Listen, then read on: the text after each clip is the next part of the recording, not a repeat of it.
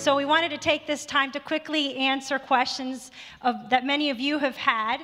And so I would like to begin with Dr. Hindenburger. So in regards to cancer treatment, and Channing has your microphone there, what is mistletoe's benefits and its strengths?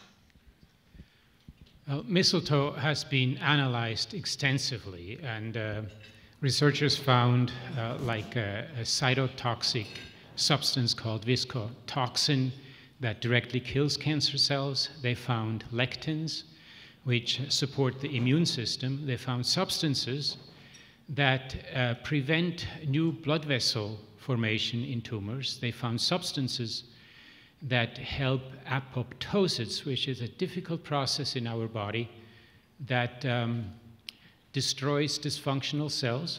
And last but not least, they found endorphin-like substances that make us feel better and that increase the appetite, reduce the pain, give us more energy. And it's really an awesome plant.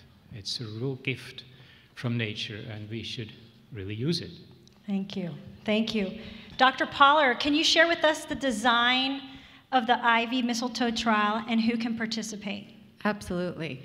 So we wanted to design a trial that not only would kill tumor cells, but would also help people feel better through the mechanisms that Dr. Hindenburger described. So we're going to invite, for our first phase, phase 1, all solid tumor patients with stage 4 cancer who've had at least one line of therapy.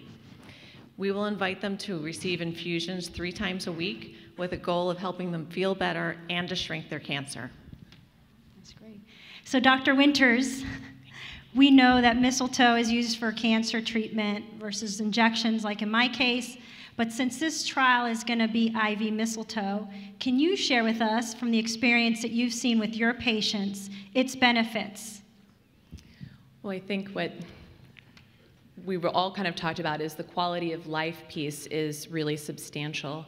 That, of course, it both offer the qualities that Dr. Hindenburger talked about here, but the main thing that we've seen is excuse me, I'm stumbling here.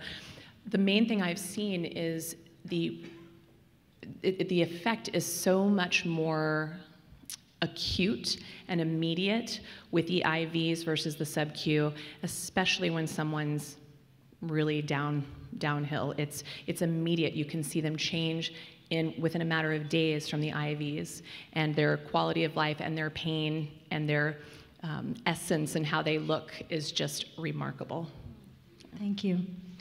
So Dr. Diaz, as you've heard tonight, Believe Big has raised $415,000 needed to fully fund phase 1 out of the $500,000. We're really excited.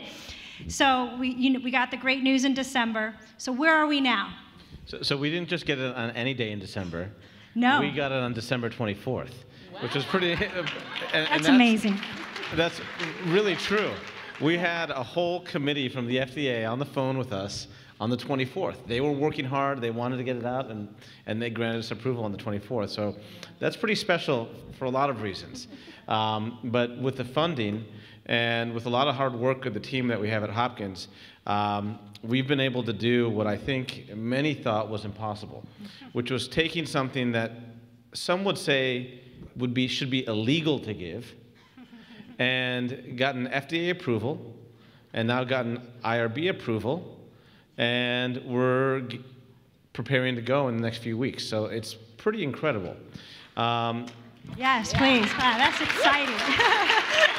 Yes. Now, Hopkins has been around for a long time, and it may appear conservative from the outside, and it is, but it's always been fairly innovative in moving the needle forward in ways that were considered alternative or extreme historically. So I think this is in line with the history of Hopkins, and we hope to break down some barriers with this. That's exciting. So just real briefly, if each of you could just share with us what excites you the most about this trial, just in a brief statement. This crowd. The support. Thank you. I would second that. The most common phone call I get these days is for the Mistletoe trial. Probably daily, and I have a waiting list of patients, so I'm excited to get started. It's time. That's great. From someone who's been using this therapy as a naturopathic doctor since 2006, where everyone's like, Missile what? It's amazing that it's becoming almost a household name, and it should be. Yeah, I'm really excited about bringing the science into this and doing this for real. Yes. I think we're going to have a huge impact on patient care with this, and in the next few months, we'll really see it. Thank you guys so much.